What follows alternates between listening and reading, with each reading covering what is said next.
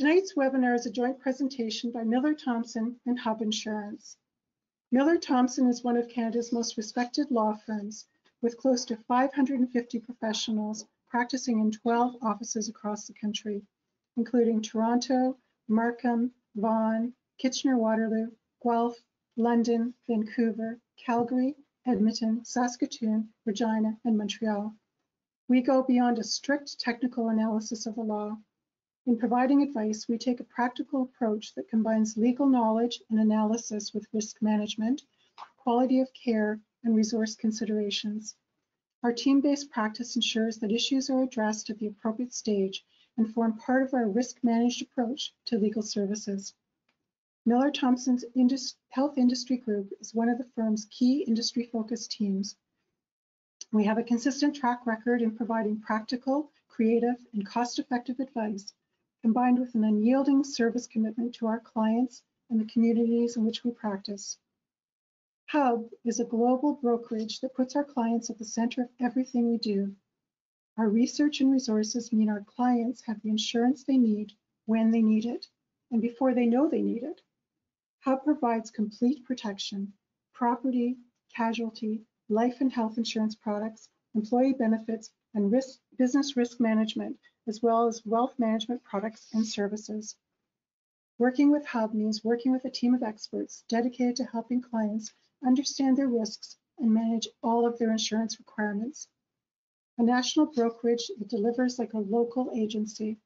Our local Hub offers personal service, individual attention, and has the ability to respond quickly to clients' needs and regional market changes. Collectively, the Hubs are a knowledge powerhouse, providing specific solutions that are designed to draw upon our combined skills and expertise. In Ontario, we have more than 1,100 employees in 27 offices. So our speakers tonight are Catherine Frelick of Miller Thompson and Kim Stewart of Hub Insurance. Catherine Frelick leads Miller Thompson's National Health Industry Group and is a partner in its Toronto office. Catherine has specialized expertise in health and privacy law and is a leading lawyer in these areas. She advises health industry clients on a broad range of matters with a particular focus on regulatory, strategic, and risk management advice, as well as advocacy before health and privacy administrative tribunals and regulatory bodies. Catherine writes and speaks frequently on health and privacy related topics. Kim Stewart has been with Hub for over 18 years with a focus on programs and association business alongside other areas of risk management. She heads up Hub HKMB's programs unit, which services a number of healthcare-based programs, tailoring coverage to meet the specific needs of those professionals. Of late, Kim has been working with cyber insurance markets to provide a comprehensive competitive offering for privacy breach exposures to those in the healthcare space. Kim is a self-confessed insurance nerd, and her greatest passion is helping her clients to understand their exposures and helping to guide them in their risk management decisions. Welcome, Catherine and Kim.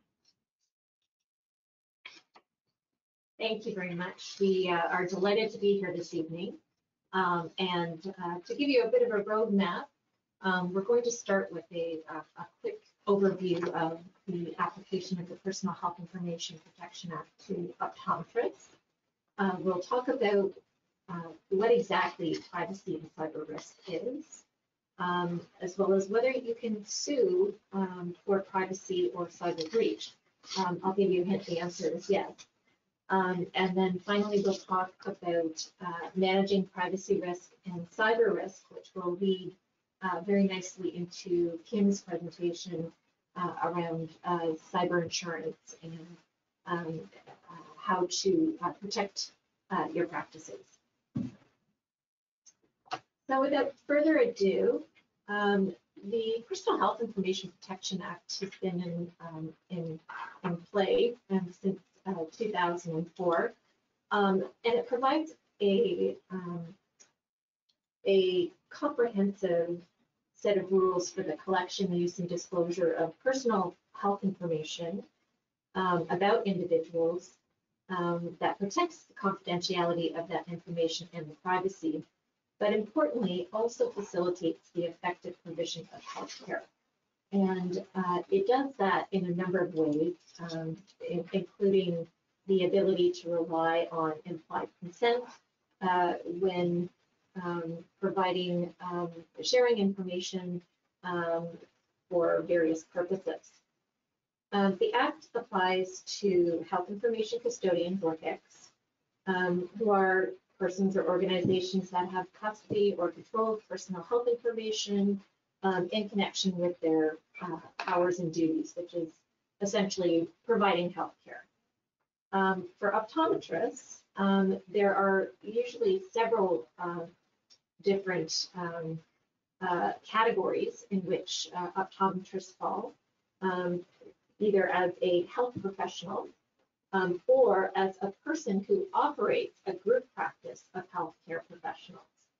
And depending on how you're organized, that makes that's very important, because most of the responsibilities under the legislation really fall on the health information custodian.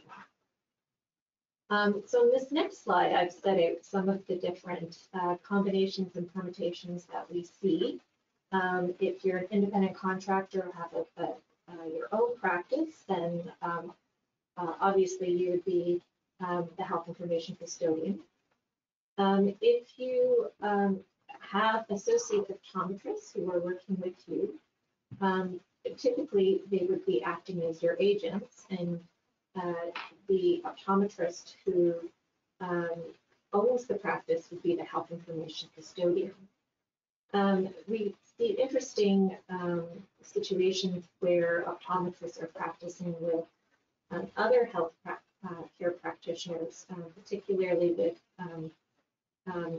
opticians, and sharing a practice, in which case there are requirements under your legislation to do so as an independent contractor and to maintain your status as a health information custodian, so that you are responsible for your records of personal health information relating to your patients. There's also a requirement for you to have a written agreement with that optical store or corporation, setting that out, and what you're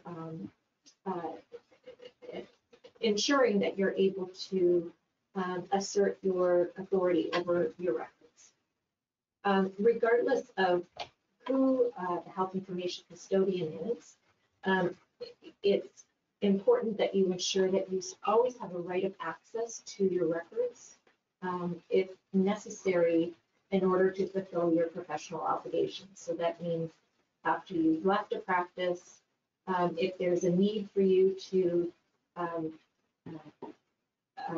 have access to information of your clients in order to address an issue with your college, or deal with a complaint, ensuring that you have that ability to access that information.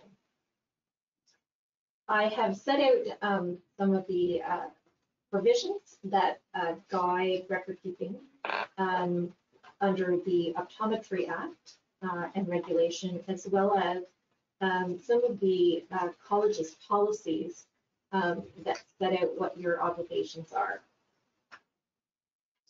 The important thing for our purposes today is it's not always clear under PHFA who the health information custodian is.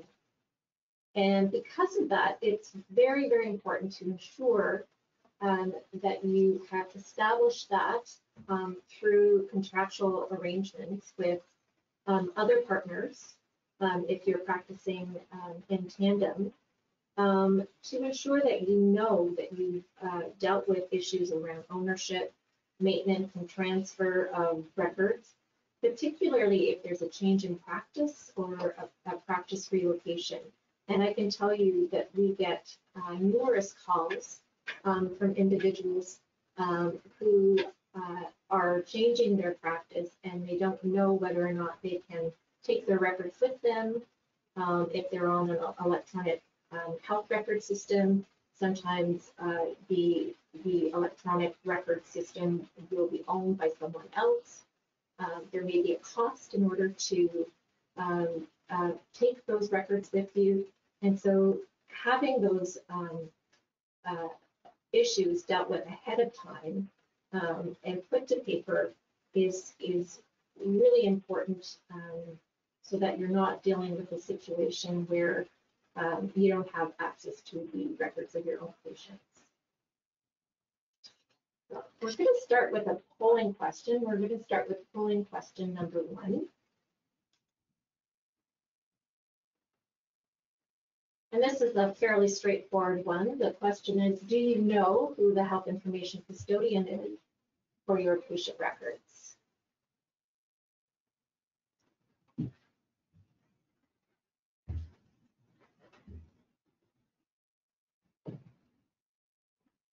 And the answers here are yes, no, or not sure.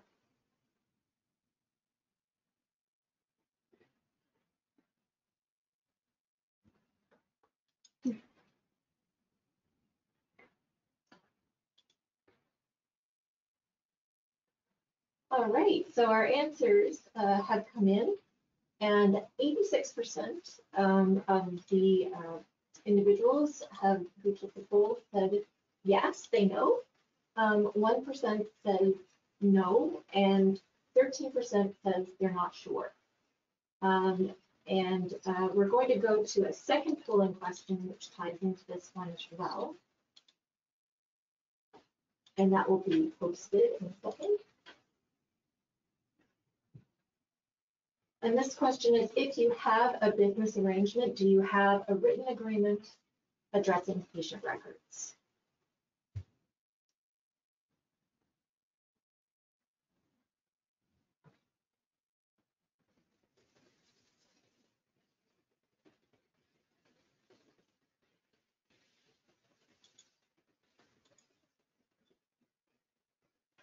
All right, so about half of the respondents have a written agreement dealing with patient records, which is great.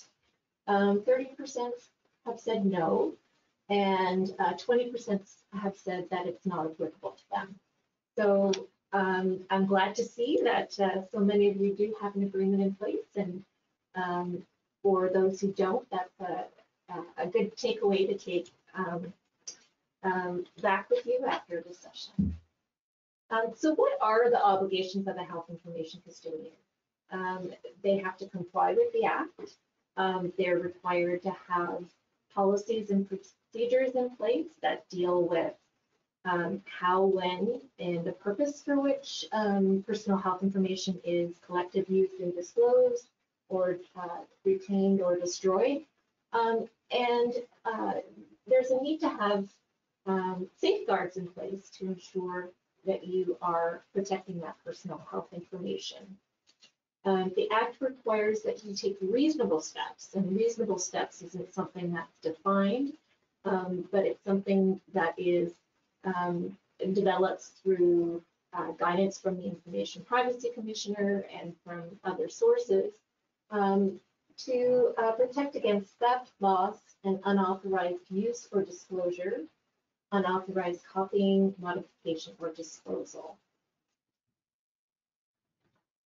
One of the significant requirements under PHIPAA, and which will come into be subject to much of our discussion today, is the requirement to notify the patient or their substitute decision maker the first reasonable opportunity if personal health information has been stolen or lost, or if it is used or disclosed without authority. The legislation was actually changed a couple of years ago to make this section more encompassing. So it really does cover off almost everything that you can think of, and it's something that's not discretionary. So if the personal health information has been stolen or lost, or if you determine that there's been a breach, you have an obligation to notify. And you also need to tell them that they have the ability to make a complaint to the Information and Privacy Commissioner. In addition, there are now mandatory obligations to notify the Information and Privacy Commissioner in certain circumstances, including where there's been a significant breach or there's been a pattern of behavior. And in most, or if there's a situation where one of your agents, whether it's a support staff or an associate, has been involved in a privacy breach. I won't go into the other obligations in detail, other than to say that you have to have a contact person, and there's a requirement to have a written statement setting out what your practices are and how to make a complaint, among other things. We're going to talk now about some of the privacy and cyber risk trends that we are seeing. One of those is increasing concern around the risk of identity theft. By taking certain information in combination, there is an ability for someone to use that information to gain access to individuals' finances, or to take other steps to their around their financial and other needs. Typically, if there's a concern about identity theft, one of the remedies that we use is credit monitoring, and there may be a need to change cancel your identification and to purchase others. Reputational risk is a very big concern. Issues around privacy and cyber breach are very, very prominent in the media. It is something that it affects your business in all ways, and that's really one of the predominant risks that we are seeing, especially because there's greater public awareness, and there is also the development of new privacy torts in Canada, which allow people to sue for privacy breach. Finally, we are seeing a significant increase in cyber attacks aimed at health practices. In fact, estimates are that approximately 41% of attacks in the year 2018 were targeted to the health sector. And there are lots of reasons for that. When we're talking about privacy and cyber risk, we're really talking about the risk of financial loss, disruption, stakeholder dissatisfaction, so in the legal consequences or damages to the reputation of an organization, either relating to the collection, use, and disclosure of personal health information, which is our privacy risk, or some failure of your information technology systems, which is the cyber component. A cyber threat may involve personal health information and trigger privacy obligations. I've set out a number of examples of different types of privacy breaches. The unauthorized collection of personal health information in this media savvy world, can include things like capturing information with camera phones or personal devices. Unauthorized disclosure of personal health information could be through a lost or stolen laptop. If you don't properly destroy public personal health information, and Facebook and social media is an area where we've seen a great deal of unauthorized or unintended disclosure of personal health information. unintended use of personal health information, we often think about the snooping cases where someone is going into someone's record without having authorization to do so. I've set out a number of different types of cyber breaches. I'm sure you are all familiar with the Nigerian prince emails who were trying to get you to be soft-hearted and provide money so that they can help their sick daughter, or the we see more and more of the phishing emails where people are trying to get someone to press a button or take an action so that so that they can access your computer with malware. So I'm going to go to the third polling question. My practice has experienced one or more of the following. Choose all that apply. A significant privacy breach. B, a minor privacy breach. C, a significant cyber incident. Or D, a minor cyber incident. When we're talking about minor privacy breach or minor cyber incident, we're really talking about those situations that are probably unintended, like a misdirected fax or email, versus something that's more significant that has broader implications.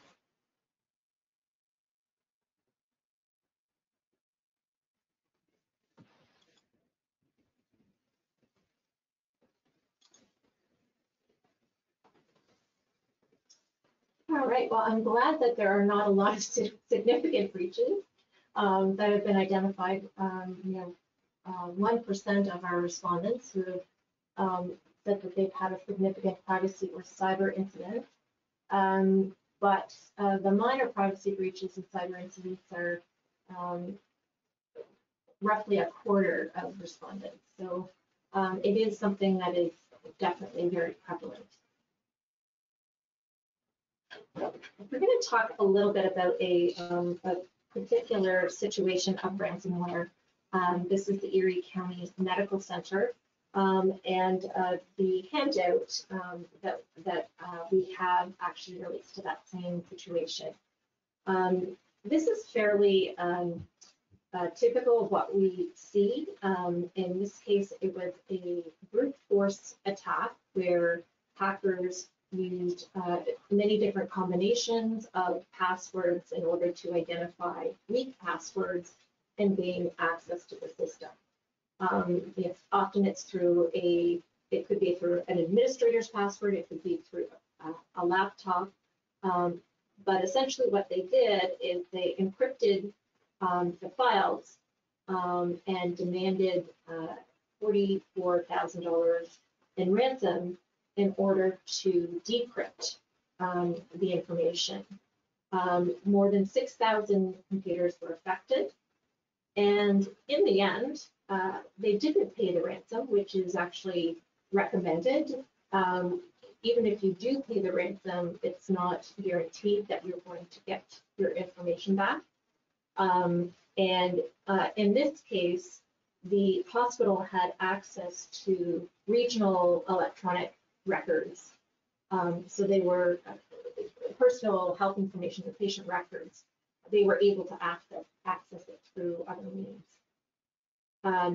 The hospital spent $5 million on new hardware, software, and data recovery services, as well as a huge amount of time and loss in overtime and loss of business. These types of situations can have a devastating effect, not only because essentially you have to rebuild your systems. This is also happening in Canada. I have 3 situations in October and December of 2019 relating to hospitals being hit by ransomware, Interestingly, with the changes in the health system and the move to Ontario health teams, there are claims that the focus on moving to digital sharing of personal health information has actually led to an increase in cyber attacks. And then the Life Labs situation, which affected millions of people's personal health information, was also in the news. It's gotten to the point where the Canadian Centre for Cybersecurity has issued countrywide alerts for certain types of ransomware, which they did in October of this past year. So why the health sector? There's a number of reasons for that. Personal health information is valuable. It's something that it's not like a credit card where you can cancel it and then it no longer has any value. It has something that has a sustainable value. Healthcare, we tend to be slow to react. There's a wealth of information and it's essential information, and vulnerable to human error. Finally, there's a wide range of communication technologies. If you think back to the ransomware situation, consider that your system is connected to, may be connected to your printers, it may be connected to your phones, it may be connected to anything that is really tied to that system. So if there's something that's infected, it may impact on all of your systems. Right. We'll talk a little bit now and not spend a lot of time on it, on whether you can be sued for privacy breach. This is a fairly new development in Canadian law. In the past, there was traditionally no independent ability to sue for breach of privacy, but the landscape has certainly changed. And we've also seen an increase in privacy and cyber class actions in Canada. Think about the rogue employee who steals personal health information and provides it to a provider of RESPs for maternal patients, or definitely the unauthorized access, the snooping cases which we see across the country. The emerging privacy torts include 3 new torts that have been recognized by the courts. One being intrusion upon seclusion, public disclosure of private facts, and then just in December, the courts recognized a new privacy action, which they call publicly placing a person in false light. The damages for these types of torts may be limited to under $20,000 for intrusion upon seclusion. But if you have a large number of individuals who've been affected, it can be grow to be a very large number in terms of potential exposure. I'm going to talk a little bit about the new privacy tort, which from December 2019. And this involved a situation where a father was posting videos and information about his children and his wife, and essentially was cyberbullying them in the middle of a custody dispute.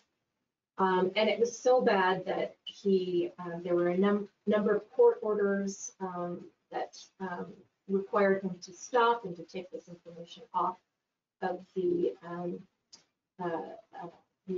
internet. And it got to the point where it was so offensive to the courts that they created a new privacy torts for the life of this individual, where it was so highly offensive. And they knew that what they were doing was false and put the person in a false light, that they needed to create a remedy for this person. So what are the implications? Well, the stakes for optometrists who are involved in a privacy breach are high. They could be subject to not only claims, but also privacy complaints. There are offenses under the Personal Health Information Protection Act, professional disciplinary proceedings, and then again, loss of employment or loss of reputation. Prevention is the best strategy. There are a number of different measures that are set out on the screen, including the development of policies and procedures. And it's not enough to just have those policies. You need to make sure that you're monitoring and auditing compliance with those policies, whether it's through random audits or different security checks to make sure that they're actually intact. Think again of evolving privacy and security standards that may change over time. The use of fax has been, in the past, was a very common way of transmitting personal health information and was thought to be more secure than use of email. But with strong encryption, it's now, with those types of measures in place, it's far more secure than fax.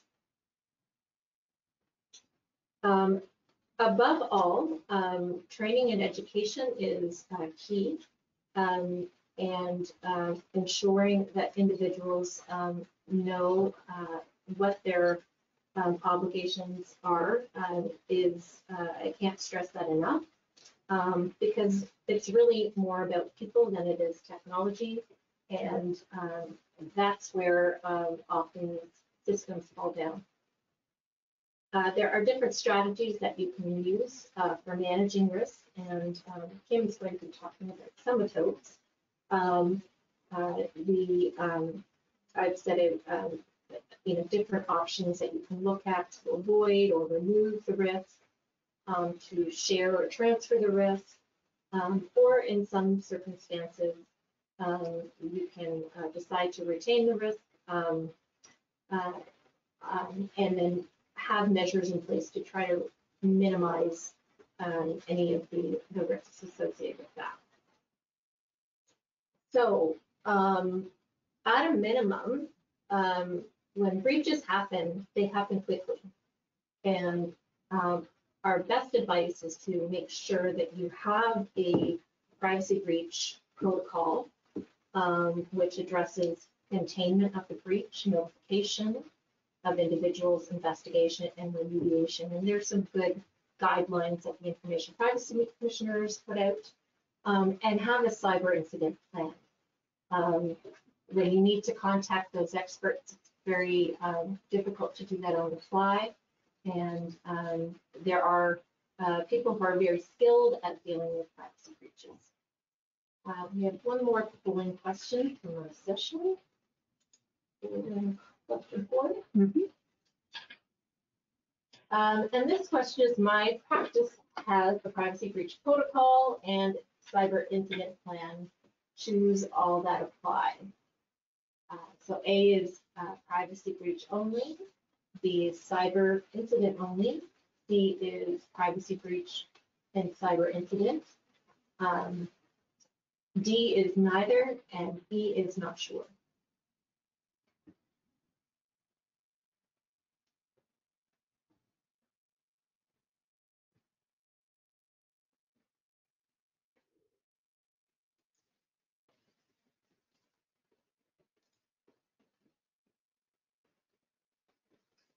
All right, so those are lower numbers for these questions, which is not all that surprising, but is something to definitely think about, even if it's reference to guidelines that are already established. Knowing where to go when something happens is really important, because responding to cyber and privacy breaches can be very costly and time consuming.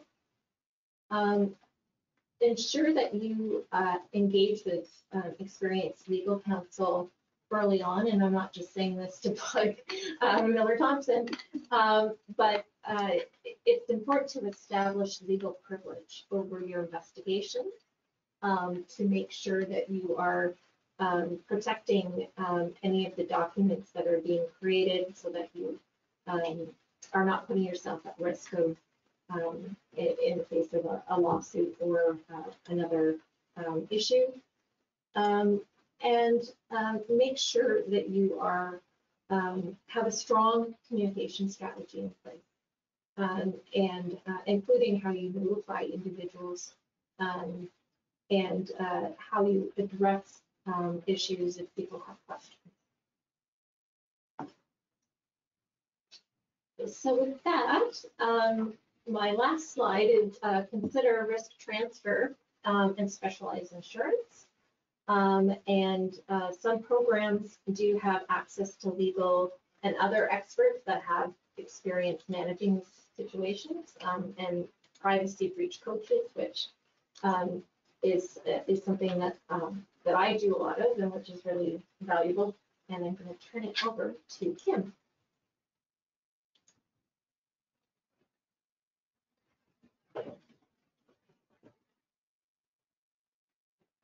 Well, good evening, everyone. As Catherine said, my name is Kim Stewart, and I would just like to put a quick shout out to say thank you to everybody who's attending this presentation and spending some time this evening learning about cyber and risk management. Catherine's presentation so far has been extremely interesting, and I've just learned a few things. So I hope everybody on the line has also been able to pick up on a few tidbits. I have the privilege of working with the Ontario Association of Optometrists, and HUB is the insurance broker for the OAO. We sincerely appreciate the opportunity to speak with you and to act on your behalf in various areas of coverage, including professional liability, cyber risk, and your clinic insurance. So there's my plug for HUB. So one of the things I wanted to first of all chat about was our overall agenda today is more of a who, a why, a what, and a how. It's a really nice way for everybody to just kind of dial down a little bit more into the insurance aspect of this, now that we've kind of worked with Catherine to see what your overall exposures are and your responsibilities are as an OD operating in Ontario from a privacy breach perspective. However, our first poll question that's going to be coming up is due to the fact that I have a lot of people telling me that they don't have online storage. Everything is on paper. So I'd like to ask everybody on the line right now to say, have you moved to the online storage of patient data? Yes, no, or are you considering the move?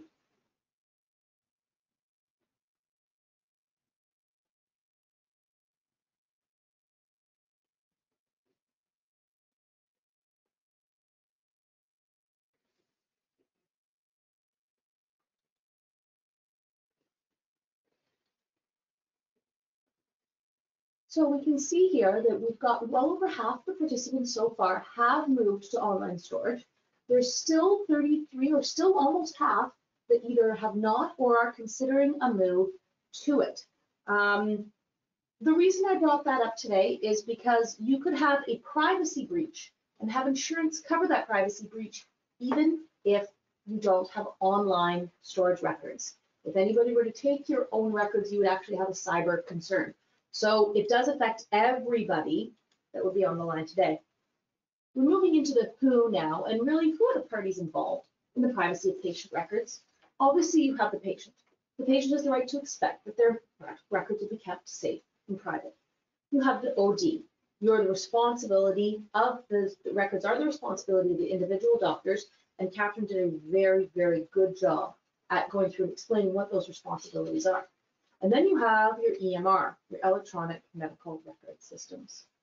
These are, while the EMR might be hosting the data, They do not have a specific duty of care to the doctor's patients.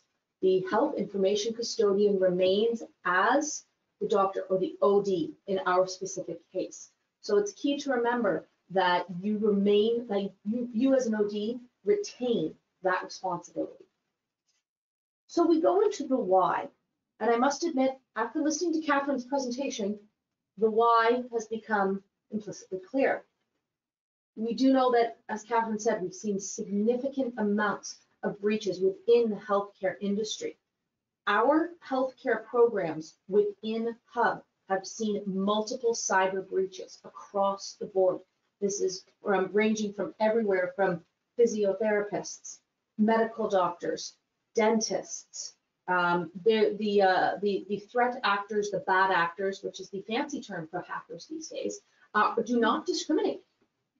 What we have seen though is all our first party costs, the third party or people making a claim against you or taking a suit against you, or Catherine did show us that they are able to in the law, we have seen very, very few to no cases of actual suits being put against, at least from our experience and where cyber policies have responded to.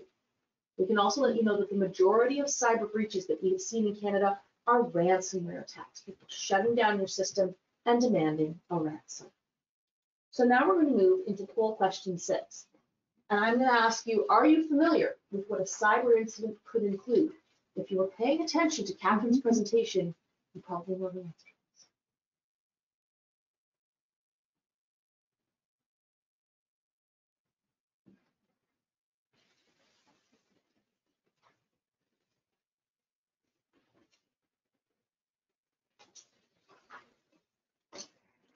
Great.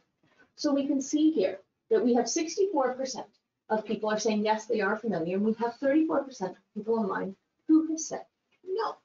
So what I'd love to do is I'd love to go forward and let you know a little bit more about what you could see from a privacy breach perspective. It is an improper, an unauthorization collection, use, disclosure, retention, and disposal of personal information. So it can include many, many things. A malware attack, where it just installs a virus and shuts down your system. They're not asking for ransomware, they're just being tests. You have business email compromise, where people have logged into your system and are watching your emails and then are sending you an email that's almost exactly like you would expect to hear from somebody and gaining access that way. There's ransomware, as we heard from the medical clinic that Catherine had outlined, where the medical data was being locked out until ransom was paid.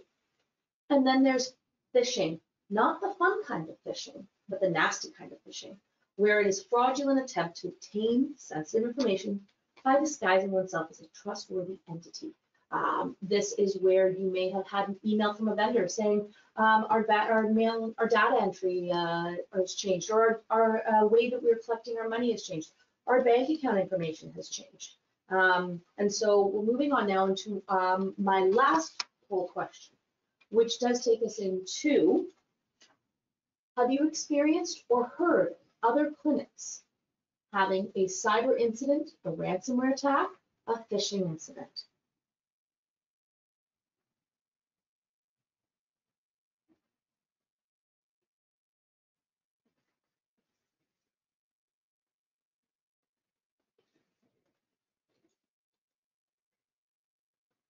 So we're seeing here the majority of people responding online have said that they have not heard of somebody having that type of exposure. I'm very happy to hear that. The overall exposure that we have seen can be both sides. We can hear that certain people have had a lot, people have not had it. So I'm happy to hear that, because it means perhaps that this group isn't as targeted. So moving into the actual exposures, the regulatory exposures, Catherine did a very good job outlining. My thought process here is I'd like to note some of the operational exposures that a clinic can face when they have a cyber attack or a privacy breach. You could face out-of-pocket costs. If you have a cyber breach, you would want to hire a breach consultant. You would want to hire public relations, perhaps. You would want to pay for those legal fees. You may have fines and penalties imposed against you. You may have ransom payments imposed against you. You could also have a business interruption loss because you cannot operate your facility, so you have loss of profits. You may have loss of data and be forced to do some data reconstruction. You may have some liability claims. As we said, we haven't seen too many of them here in Canada, but obviously, as noted in Catherine's presentation, the exposure is definitely there. And then finally, you have loss of reputation. Catherine did touch on that briefly in the fact that people and patients expect to have their data secure, and perhaps they would consider a move to a different operation in a different clinic if they felt that their information was not secure there. So now I'm going to move into what is cyber insurance, which I get a lot of questions on. What exactly is this, and how does it protect me? Quite often we also get, I have insurance. It's going to protect me already. I don't need to buy a standalone cyber coverage because I already have it included somewhere. I have liability coverage. So if somebody puts a claim against me, my professional liability or my general liability is going to protect me. There are exclusions in both standard general liability and professional liability programs, including the one that the OAO has, if you do not have a cyber extension on it, that will say that certain things will not provide coverage for. Business interruption, they'll say, well, our clinic has business interruption coverage, so we have coverage there. It will not cover a cyber attack. Or crime coverage. If you're facing a phishing or a cyber exposure, I've crime coverage under my office package, so I've got coverage. It would also not, usually would not respond. And then directors and officers liability, more and more of those types of standalone policies, if you do have them, are adding on cyber exclusions. There are also pros and cons of adding on a cyber coverage to a traditional insurance policy. And here I am speaking more of a clinic office package that's adding on cyber versus a dedicated cyber extension that's written and included as part of something.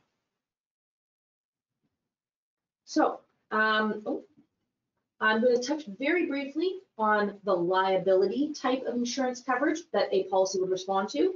It would respond to privacy liability, which is people putting a claim against you because their privacy was breached. There's network security liability. If you, as an OD clinic, are connected, let's say, to a hospital, and through a hack in your facility, they have also realized how they can log into a hospital's facility. And then there's internet media liability. This comes more along the lines of, do you have an internet presence, an online website, and somebody is using and hacking into there? Most importantly, though, the privacy breach coverage for first party is where you're going to incur the majority of your expenses. Data breach expenses in general include legal expenses, forensic expenses, notification, crisis management, and credit monitoring. Out of all of this, I would say that the first two are the most important in the event of a loss. You want to find out why it happened, how to stop it from happening again, and how to contain it right at the outset. There's also covering things like network extortion. That's a ransomware. Digital asset loss. If you have to recreate your data because your data has been encrypted and you cannot get it back. And a business interruption loss, which we noted before is a loss of profits because you cannot operate due to a cyber breach. Now, your coverage options as any type of as any type of purchaser in the marketplace, you could have a standalone cyber policy, or you could have extensions under your existing commercial policies. Standalone policies are positive things because they give you breach coach guidance from the outset. There are also extensions under operating commercial policies. However, quite often those are based on a reimbursement basis, which means you may not have the opportunity to have a dedicated breach coach right away to help you through these types of losses. The OAO currently has two standalone, two options as part of their program. First of all, last year, the OAO professional liability program expanded to include some cyber coverage through Berkeley, Canada. The coverage is limited for first-party costs, and the limit of insurance is for first-party and third-party. The standalone cyber coverage is with Access Canada. These are the options that you can currently choose as part of your renewal when you're going through online, which is a minor plug that your insurance is up for renewal. Please look for your emails and renew via the online program. And you can choose to purchase two different levels of coverage. And I'll go into that a little bit more in detail as we're moving forward. The limits with the Berkeley program are $50,000 in first-party coverage and $50,000 in third-party coverage. The premium is included in the renewal rating, and there is no deductible. Any coverage is good. However, we always like to highlight where the limitations are. And in this area, we would like to note that we are only providing first-party costs associated with data breach expenses.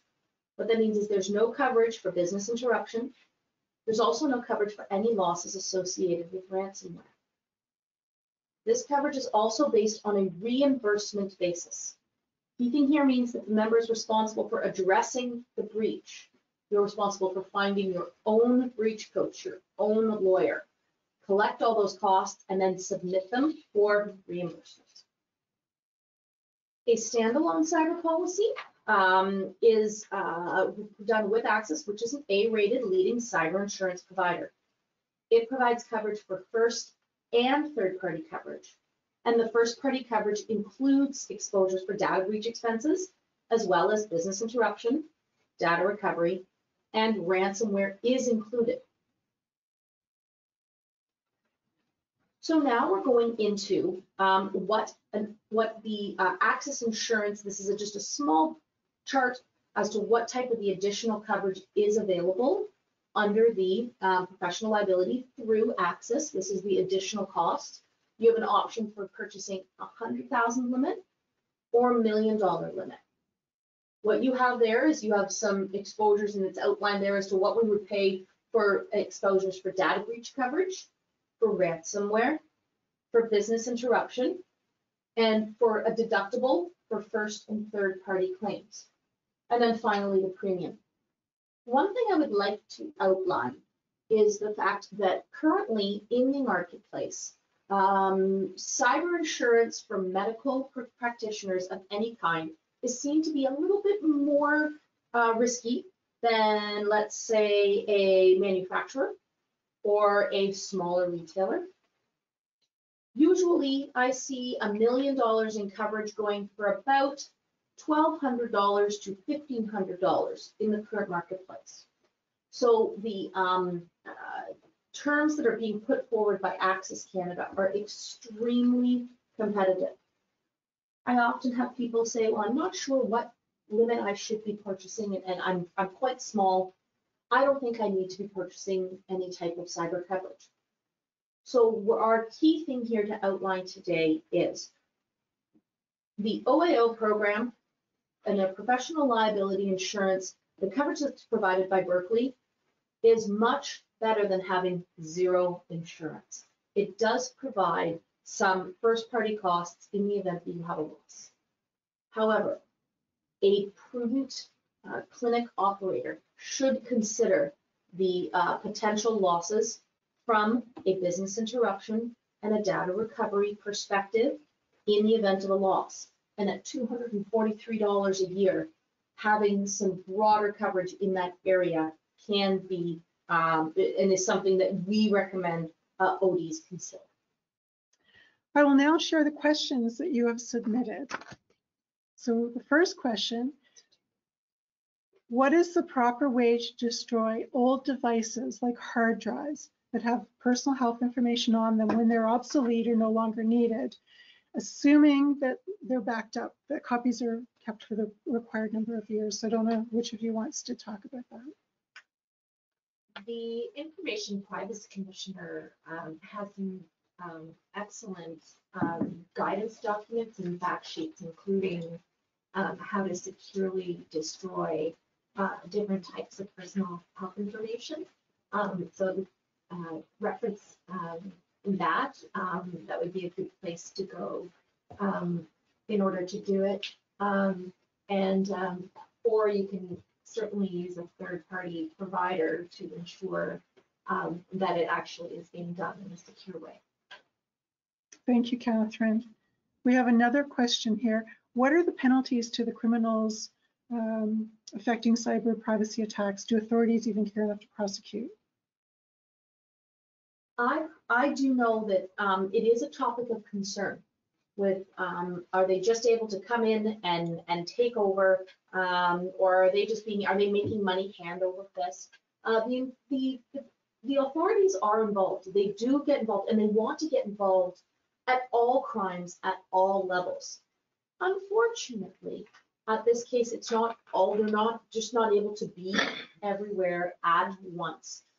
We do know that especially when a ransom is involved, quite often there is involvement, or when there's a large crime, let's say a large phishing incident, where a company would lose a significant amount of money, then you do see a little bit more involvement. While we know that the authorities would like to be involved at all levels, they're just unfortunately not able to do so, which is why I think it's key for ODs to make sure that they are managing some of their own risk internally as well, so that they aren't surprised when some of this happens and they're just not able to have the authorities come in and assist them as quickly, let's say, as they would like to.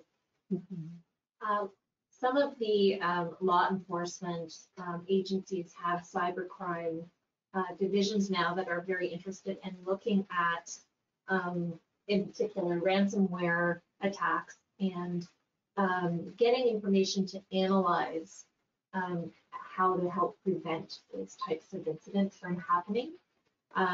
There is a lot of multi-jurisdictional cooperation that's often required because they're not necessarily in Canada, but it's certainly there's some dedicated efforts to try to improve how we respond to this situation. Thank you. There's another question here. I have a business partner. I purchased the cyber insurance rider from Hub. Does this cover the whole office? The policy is going to respond to the named insured on the policy itself. So if you have your professional liability through your own operation or your own entity and your own personal name, it will cover you.